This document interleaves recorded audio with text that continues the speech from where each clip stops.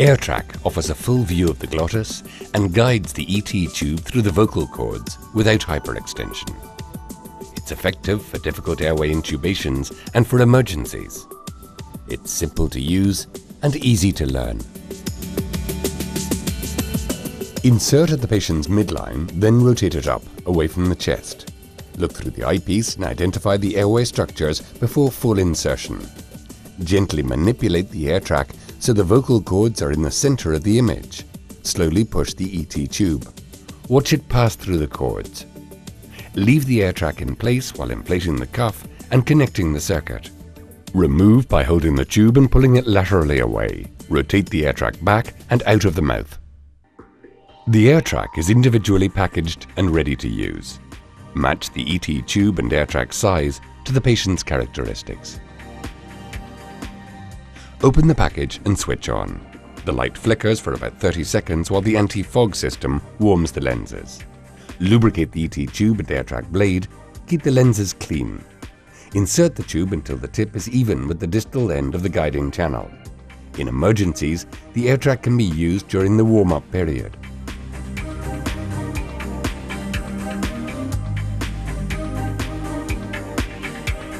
Insert along the patient's midline. To avoid pushing the tongue inward, fully insert the tip of the Airtraq before rotating it up.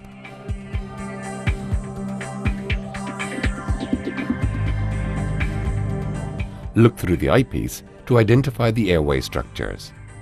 If you can't see the landmarks, withdraw a little and pull up the Airtraq. Do not insert too deep. Once in front of the glottis, align the vocal cords in the center of the view by twisting clockwise or counterclockwise. To obtain full exposure of the glottis and to facilitate tube insertion, it may be necessary to withdraw the Airtraq slightly.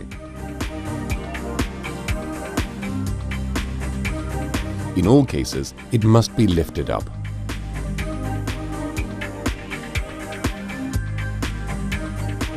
Slowly push the ET tube in without twisting.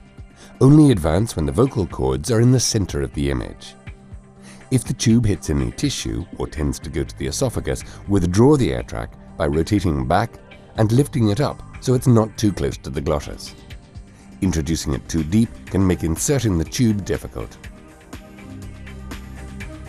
To remove, grasp the ET tube, pull it laterally away from the guiding channel and rotate back and out of the mouth.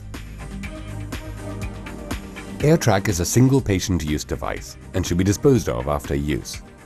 To remove the batteries, pull off the viewfinder cover, remove the battery cover and the batteries.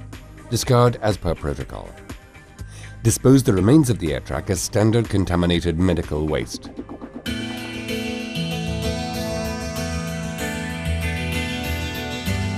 The clip-on camera is optional and provides real-time color images when displayed on an external monitor. To attach, remove the elastic viewfinder and snap it over the viewing lens until it clicks into place. The camera can be used with a cable or with the optional wireless receiver. Connect the cable to the camera and external monitor.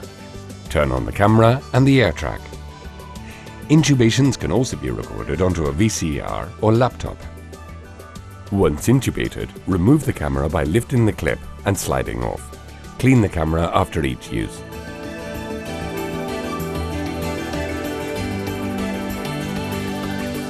Once the monitor and camera are ready, prepare the Airtraq and insert on the patient's midline. Observe the patient's oropharynx cavity. Continue insertion with slight movements, twist and lift up until the vocal cords are centered on the screen. Advance the tube by pushing until inserted past the vocal cords. Inflate the cuff and connect to the circuit. Then remove the Airtraq.